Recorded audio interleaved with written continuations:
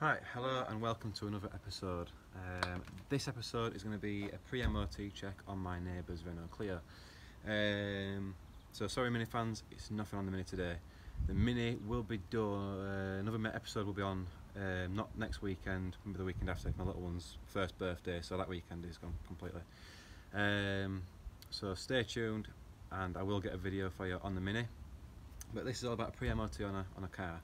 So if you've got basic tools like a jack, some axle stands, something to get your wheels off with, socket, even a brake, your brace pad that comes with your car if you're really after, a couple of pry bars, even a big screwdriver and a torque wrench. But this is something that you can do before your car goes for MOT. You can sort of suss out what may fail, what's going to fail, and simple things that you can change yourself. So I've already walked around the car and had a look around at the windscreen wipers, the washer jets. They're all working. The windscreen's clear. These are a slight little chip, but nothing major. These allowances depending on where it is. I've had a look at all the lights, so I found that there's a couple of bulbs out, so we'll change them. Tyres all look in good condition. There's no splits, no tears, no bulges in the sidewalls. It should be 1.6mm minimum depth across the tyres, so just check them. Make sure that there's no uneven wear patterns on your tyres as well. Make sure they're all pumped up. So they're all the really simple things that you can do before your car goes for a test to make sure that it's not going to fail on something little like the wipers or the bulbs off the tyres. The next part of this video is going to be getting the car jacked up. So it's already up at the minute, but we're going to take the wheels off and have a good look at the suspension components, make sure the springs aren't rusted, make sure there's no damage to the springs, make sure the dampers aren't leaking, make sure that there's no sort of corroded brake lines, no brake leaks, the brake discs and pads are all in good condition, the handbrake works efficiently, and then just other suspension joints like bushes, track rod ends, suspension arms and what have you. So it's really simple stuff, and all you really need to do is get your pry bar in and have a bit of a wiggle around with it. If you've got a lot of play in that bush, chances are it's going to fail. If it's nice and tight, it's going to pass. One thing I will say is MOT testers, what they see on the day is what they will test. You can look through a car and have a sound peace of mind that it's going to pass, and they might fail on something that they find. This isn't a definitive list on what it will fail on and what it won't, because there's so many different things. You can have things like battery straps aren't secured. You can have things like rust that you never even need to look for. You can have exhaust leaks, fuel leaks, fuel tank, that can be corroded. So there's a lot of things it can fail on. Even seat belts, it can fail on seat belts. Any ABS lights that are showing, any airbag warning lights that are showing, it can fail on them. So what you see today, I'll have a look at his car, go over it, and I'll look at the things that I think it could fail on. On the day it comes to test, that tester may find something else, or may think differently to what I thought and say that's a fail. And that you just got to deal with it. That everyone's different how they test things. They all work to the same standard of FOSA, but each tester may have a little bit in his mind thinking, well, I won't pass that one, or I will pass that one. So what I'm saying is you never really know. What they think and what they see on the day is what they're going to test it on. But what I see and what I think today is what I sort of say is going to fail. So we'll get this wheel off now. I want to have a good poke around it. So if anyone didn't see before, I'll show you how I take a wheel off without my torque, with my impact gun.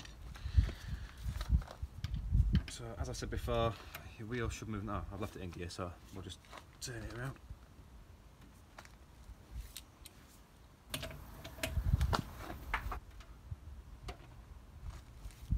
So again, making sure your car's, if you want to do this on the floor, you can do. A bit more tight.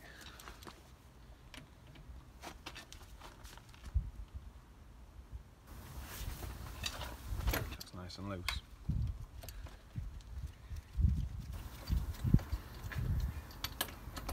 Word of warning to you guys, if you are going to start taking wheels off and putting them back on, your locking wheel nut, which is a little funny shape like that, has a special key for it. You never ever use a windy gun, impact gun, anything like that on that. Make sure that you're doing that up to a torque specs which is specified by your manufacturer for that make and model, because otherwise you will break it, and you don't want to be that person that breaks it and can't get it off, and yeah, you just knackered it. So first inspections, I'll have a look at any obvious signs of leakage, any signs of corrosion. I'll just bring you in a bit, see if you can see in here.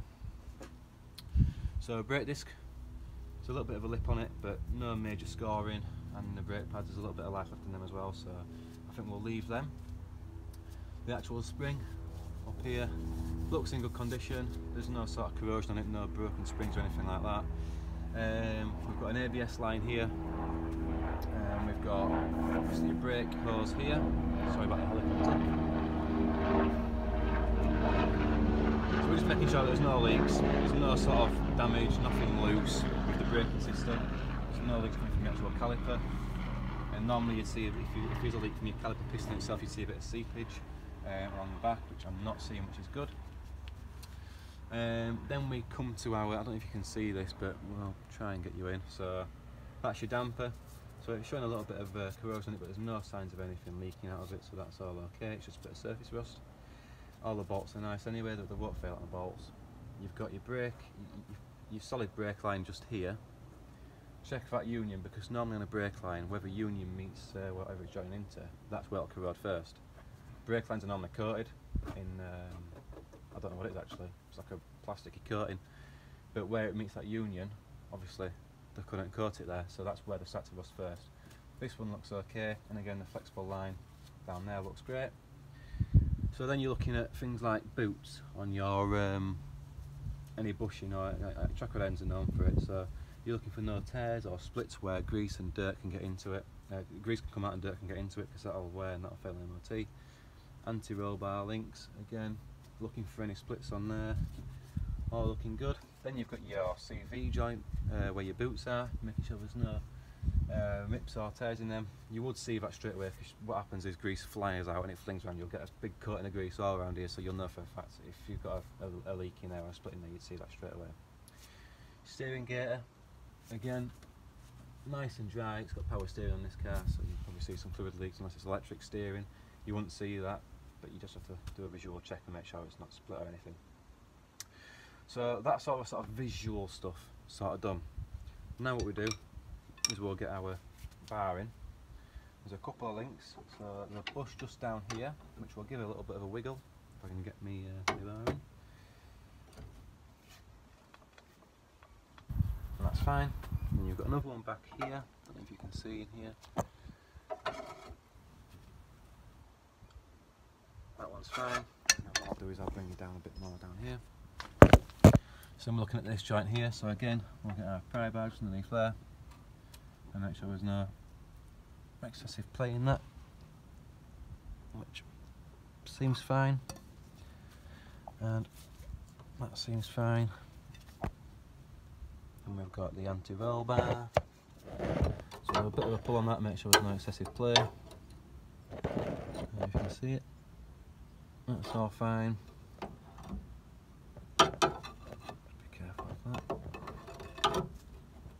Seems fine. And then up inside here, I don't know if you can see it, it's a bit dark, but you have got an anti-roll bar bush, so we'll just have a pry on that, and that's fine. So far the bushes and all this lot seem fine. If you didn't see it, I'll show you again this one down here. Don't know if you can see in down there. Can you see it? Yeah, so there's no play on that one. I'm checking this one just here. Get the bar in. You see that? Just checking that one there for side to side motion, and there's nothing there. So everything so far seems pretty decent. Nothing that looks untoward. What we'll do is we'll get the wheel back on this side. Happy with all that lot, and we'll just make sure there's no up and down play and side to side play. Side to side play, you've probably got a track rod end or a steering joint that's loose. Up and down, it's probably something like a wheel bearing. So I'll get this wheel back on, but that really for that side is done, and I'm pretty happy with that one.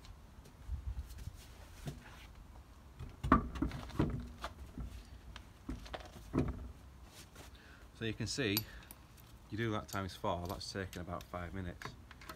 So about 20 minutes just checking your joints and things. It can save you a bit of hassle when you go to the garage.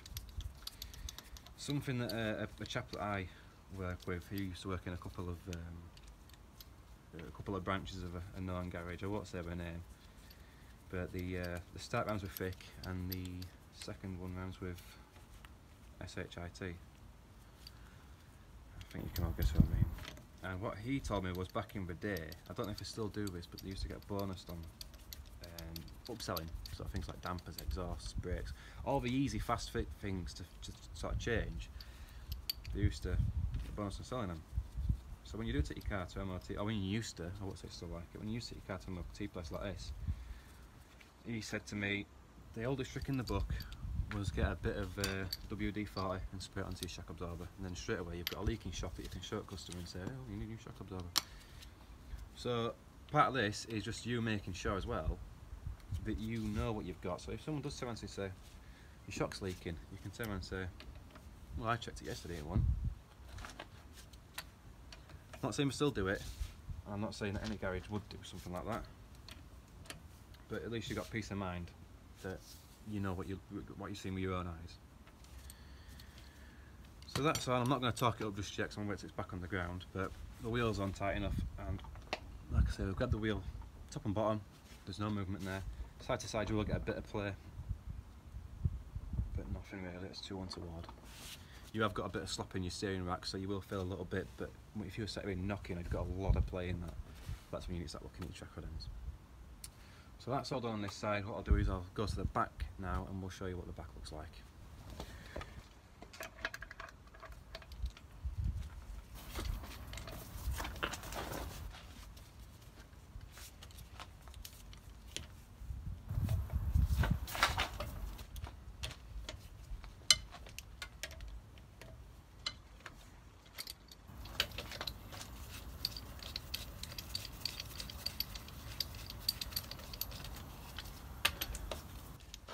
So this is an exhaustive list. Like I said, when you're looking at cars, obviously cars are all different. They've all got different ways of doing suspension, different brake setups, different spring and damper setups. They're all different. But the main things you're looking out for is playing your bushes, anything that's bent or damaged, anything that's successfully corroded. Looking for rust, normally along the sills, upper wheel arches. Newer cars you don't see too much of that because they've gone through a better process in the factories when they coated them. And plus I've got a lot of plastic arches now, but older cars you may see rust starting to creep up here and on your outer wings. And that's another thing as well, is when you look at your bodywork, if you've got anything that's sticking out and it's sharp, that can fail as well.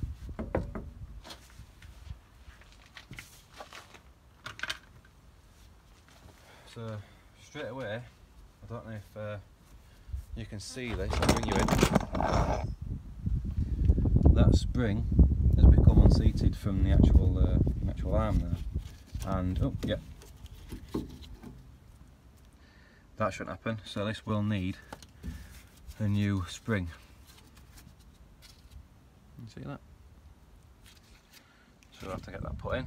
So new rear springs so far. You normally change them as a set. It's not really practical to change them sort of, you know, singly. You normally change them in pairs so that your ride height stays the same, because obviously springs will compress as time goes. Shock absorber looks good. No sort of leaks from that. And what we'll do as well, before we sort of send the car back, we'll just give it a bit of a push down in the front and the back to make sure the dampers are actually working. So the handbrake cable I know works. I know the handbrake works anyway, so I tested that when I drove it in. But the handbrake cable's all nice and clipped up, that's fine. And again, we'll check these brake lines. Just bring you in. So we're checking brake lines for any corrosion, which these are all fine. An ABS pickup as well, just down there. That's all nice and securely clipped. So then what we'll do is we'll get our pry bar, which I've left over here, and we'll give the rear axle a bit of a wobble. Same sort of setup as what you see on most like Fords and what have you. It's just an arm which goes a straight line across the bottom of the car, and we'll give that a bit of a wiggle there, and that's fine. There's no play in that, that's fine. Just checking the bottom bushing for the suspension joint, for the damper, that's fine as well. So, all in all, pretty decent with it under here, apart from obviously that spring needs addressing, which is a simple fix to be fair. The back one's normally dead easy. Spare tyre, plenty of tread on it, and you just check your pressure on that one.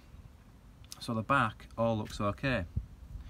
Then what we do is we'll get underneath the car a bit more and have a look at what could be, you know, faulty there. So you're looking at exhausts, fuel lines, trace your brake lines where you can, and look at your fuel tank. So give us a minute and we'll get underneath and I'll get a torch out as well for you.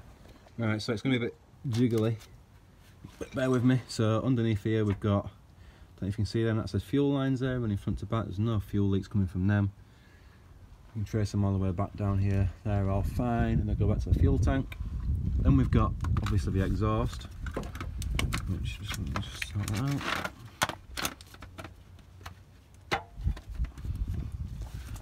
So the exhaust, I'm just checking for any obvious signs of it blowing, so you'll see any black soot. So all looking alright down there, a little bit corroded, but nothing to worry about at all.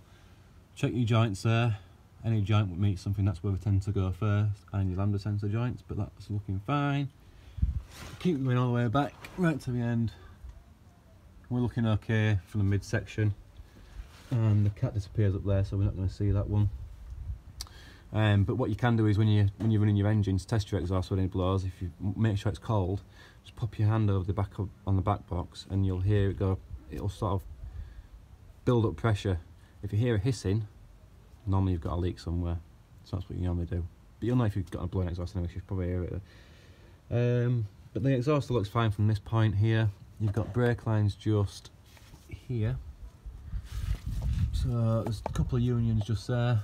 Again, check where your joints are, because that's where we tend to go first, but these ones are all looking okay. There's no corrosion down these bits.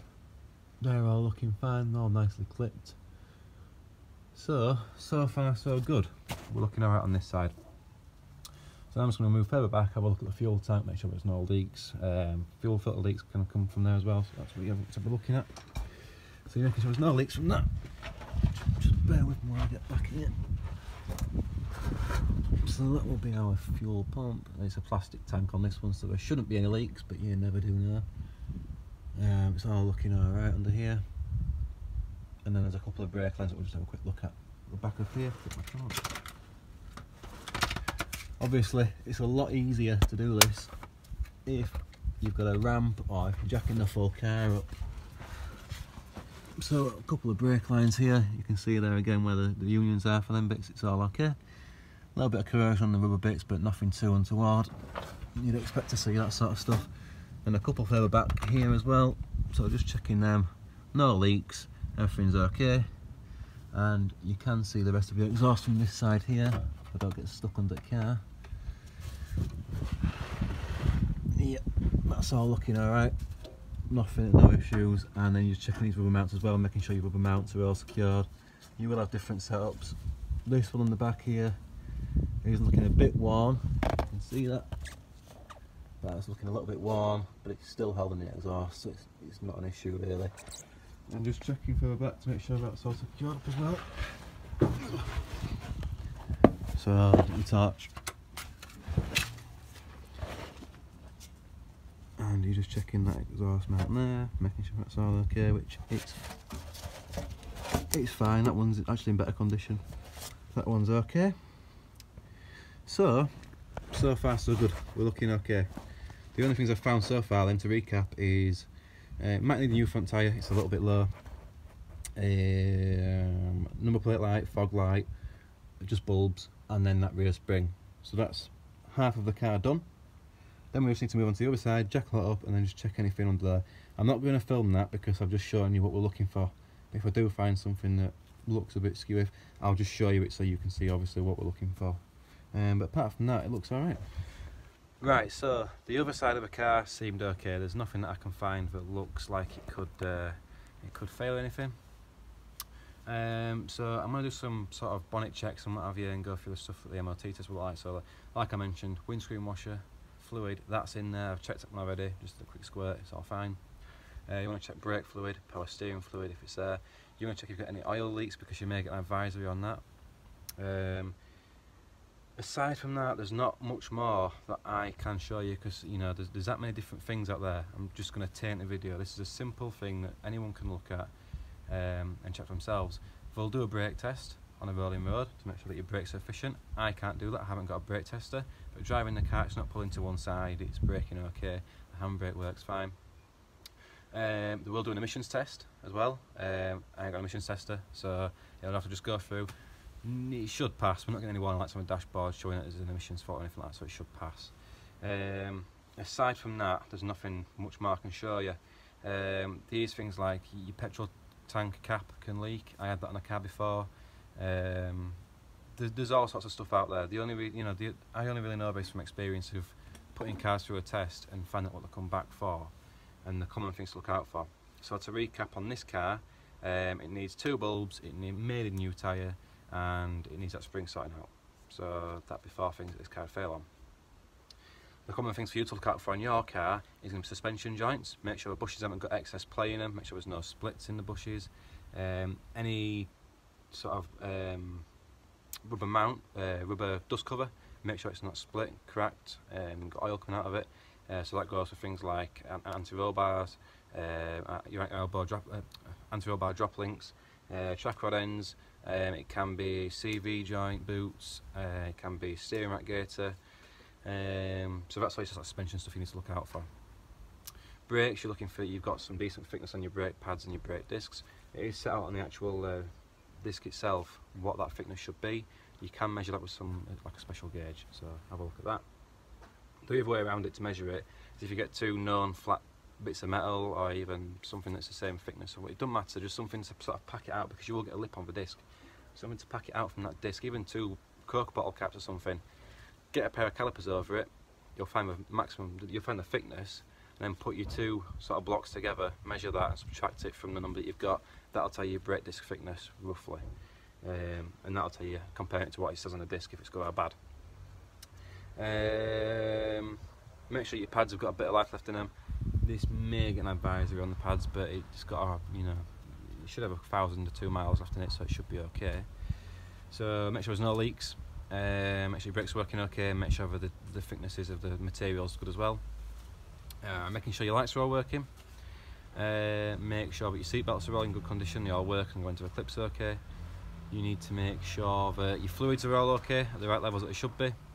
Make sure there's no oil leaks, because I'll get an advisory on that one.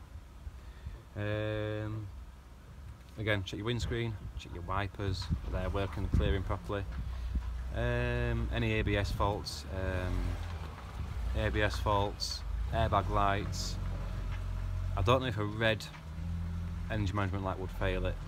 I'm not too sure. I've never personally put one through with a red energy management light, but you never know. So something I want to mention that I mentioned on my last video when I did the Ford Fiesta brakes. It's so crucial to get things tightened up properly to torque spec. So if you are doing this sort of job, please make sure you've got a torque wrench, please torque it up properly. You don't want wheels falling off. Anything else as well that you're doing on a car, make sure you've torqued it up to spec. That can be found in a Haynes manual for that make and model of car. You can even contact a manufacturer and they should, if they're decent, tell you.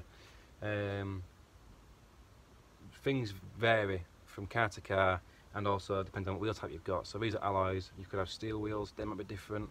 And again, years of cars, they can be different. If you've got aftermarket wheels on or something like that, or aftermarket wheel nuts, they can all be different, so just check your torque specs. The way you torque wheels up is always in a opposite direction, so you'd go to that one first, and then to that one, over to that one, and then finally across to that one. I have torqued these ones up already, so I've put the key away. I just want to show you the directions. If you've got a 5 wheel nuts on there, you'd go there, down there, up to there, down to there, and across to there. So you do it in a star basically. If you've got 6, it's easy because you just go 1, 2, 3, 4, 5, 6. If you've got 3, you go 1, 2, 3. Some smart cars have 3 wheel nuts, and my old Saxo, the Mark 1 Saxo, that has 3 wheel nuts as well. So just make sure you're doing it properly, guys. I can't stress it enough how important it is to get things tightened up properly to the right spec. The fluids in the engine bay all look good. There's no issues with anything in there. So apart from that, I don't think there's anything else that I can think of checking on this car. There may be something that it fails on, may not be. We'll have to just wait and see, but when I did the mother-in-law's Fiesta, that passed. We're just checking this basic stuff, so we'll see what happens, and we'll go and have a chat as well about that rear spring, because that really does need sorting out. So I hope you enjoyed this episode. I know it's not been about a mini. Most of my subscribers are minis. If you found it useful and you just stumbled across this video, please like, subscribe and share it. Please don't forget to ring that bell. And yeah, just check your car. You never know what you might find. You might find something simple before it goes in for a test. When it goes in for a test, you get 10 days to take it back for a partial retest, so you can test it, bring your car back to your house or to a friend or something that can do the work cheaper for you if you wanted to do it. Just bear in mind that if you have run out, just bear in mind that when you get it tested, technically, if it fails, that car has failed. This is something that I read on DVLAs. Even if you've got MOT left on it and you're getting it tested early and it fails, your car has failed, so you would have to get it towed to your house to not be breaking the law. I mean, you're driving a car that's unsafe on the road, it kind of makes sense. But yeah, I've got 10 days to bring it, take it away, do the work and bring it back, and then get it retested again. So yeah, hope you found it interesting. Hope it passes from what we've gone through. Like I said, I'll change them bulbs and we'll have a chat about that spring and see if you want me to do it or not. And yeah, I'll let you know. I'll give you an update when I do my next mini video. So cheers guys, all the best, see you later.